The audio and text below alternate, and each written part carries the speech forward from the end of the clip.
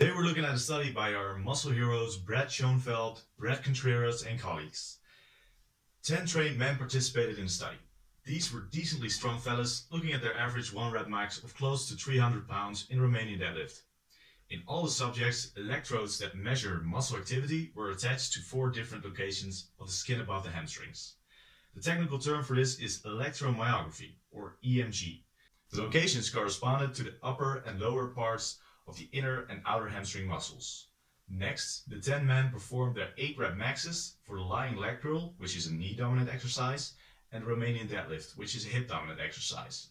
The results were intriguing. There was actually no significant difference in the muscle activation of the upper parts of the hamstrings. However, the lying leg curls activated the lower parts up to 175% more.